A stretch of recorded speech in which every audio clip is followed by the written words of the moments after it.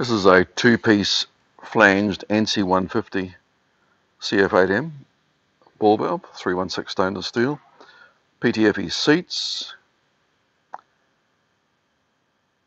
and it has a spring return actuator. We have in different sizes, these ones from 50 to 200 mil. This one has a Namur solenoid valve mounted here, and you can see the indicators. This is actually a sprung normally open. We can spring them normally closed. You can see through there. And if I just rotate this around, you can see the API 607 certification tag, and also it's lasered on the body here. The actuator is a SR125 in this particular case, but it's a spring return unit. So double acting would be the same, just a double acting? Double acting is exactly the same, slightly different size actuator, but exactly the same unit. A combination ISO mounted, pad mounted direct actuation on here. We can also get the same unit, ANSI 150 to ANSI 300, 15mm to 200mm. You can see on here the Namur. If I just operate this, the unit goes around, and if I let it go, it goes back. Now the double acting function is exactly the same. Press this down, brings it back. This particular one is a spring return unit, so if I lock this down, and the manual override has the facility to lock down, and I go and disconnect the air, so I can do just here, makes a bit of a noise. You can see the spring closes it back. That's the, well, closes it to the, you see the spring closes it to the normally open function, and depending on how it's pipe connected, of course, it can be either normally open or normally closed. Put that air back on again, and the actuator is returned to its spring compressed position. And then I can just operate the override, and it goes back to its at rest position, in this case normally open.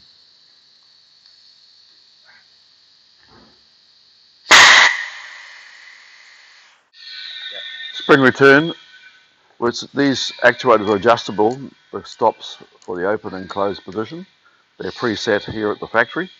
If necessary, they can be adjusted.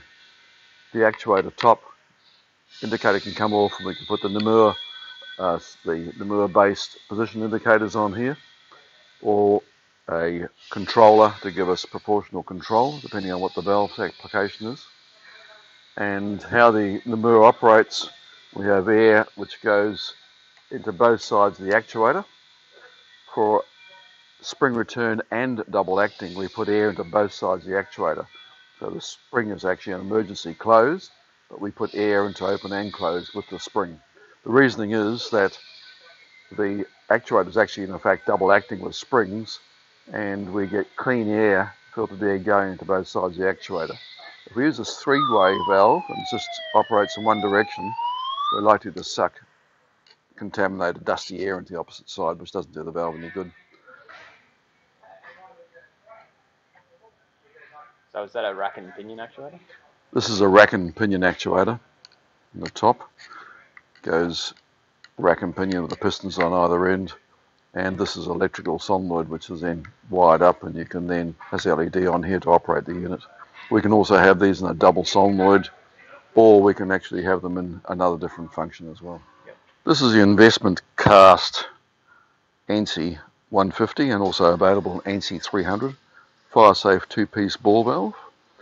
I've got a breakdown here to show how the internals operate. First of all, we've got the ISO pad mounting here for the actuators to go onto. We can accommodate double acting, spring return, pneumatic, and also electric, and also a gearbox operation on these, and up to certain sizes, manual lever operation. Internally inside here we have the Ptfe seats. In fact, they're still in the valve, but I have one from a repair kit, a new kit that shows you how they operate. There's the seat, which has a little groove coming through here. You can see little grooves. There's the bleed grooves through the side. There's CNC PTFE. All CNC PTFE to a high tolerance.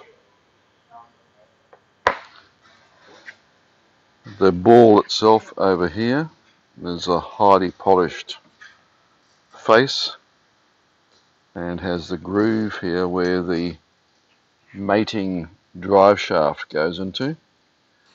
You can see on the drive shaft there is a detent here, a Ptfe thrust washer, another detent. There is a Viton seal, and the graphite impregnated crush washers go here. You can see where the mark is, that just a stain mark from the graphite.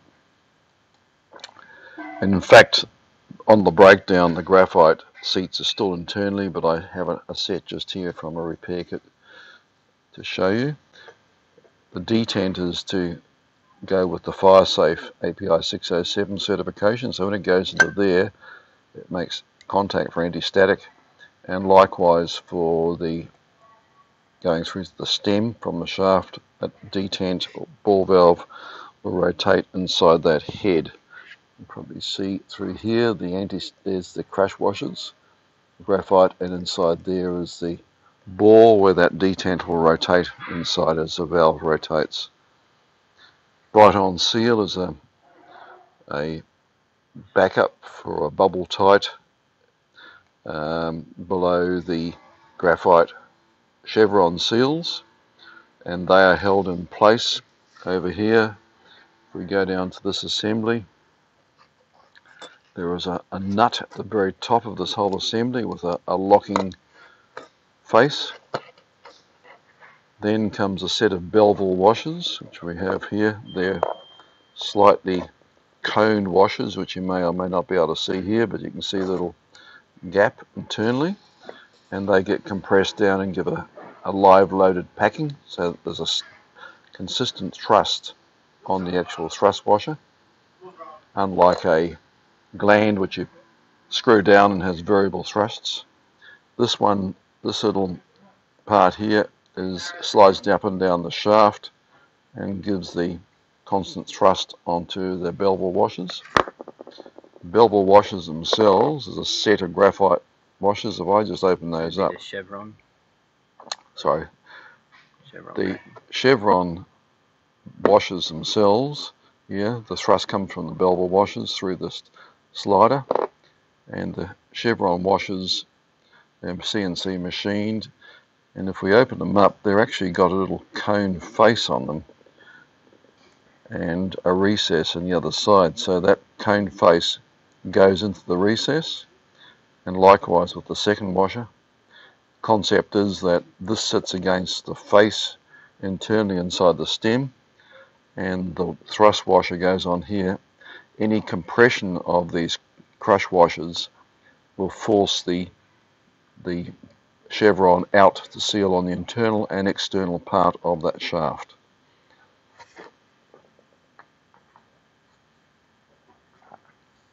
API 607 certification is around the neck, as you can see. It's the certification tag, and the actual API is also lasered. If I rotate this around to here on the side, in between the two faces there is a raised section over here where one half of the split body slides into the other. The ball will then go and rotate on the Ptfe seat, and if we move over to this other unit, you can see the graphite seal is still in place here, which gives a seal between the two bodies.